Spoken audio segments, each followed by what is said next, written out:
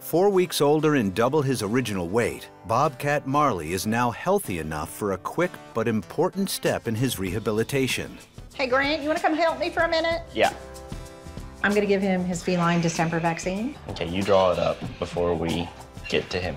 With any animal, you're always concerned about imprinting. And with a bobcat, we definitely don't want him to approach anyone in the wild. So we're gonna be as hands-off as we can possibly be. But we have to vaccinate him. So the goal when we vaccinate Bobcat Marley is to do it as quickly and painlessly as possible.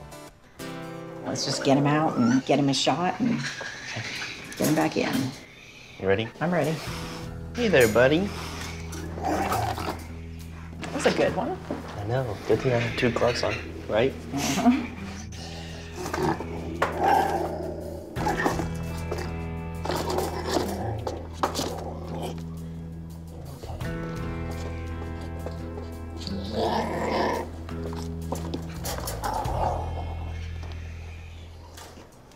All right, get in close.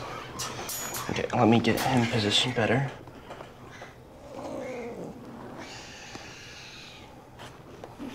All right, go for it.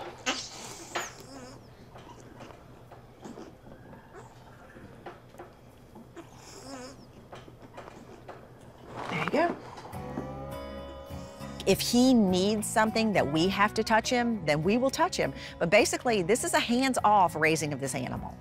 If we do our job correctly as rehabbers, this bobcat is not gonna want anything to do with us, and that's exactly what we want.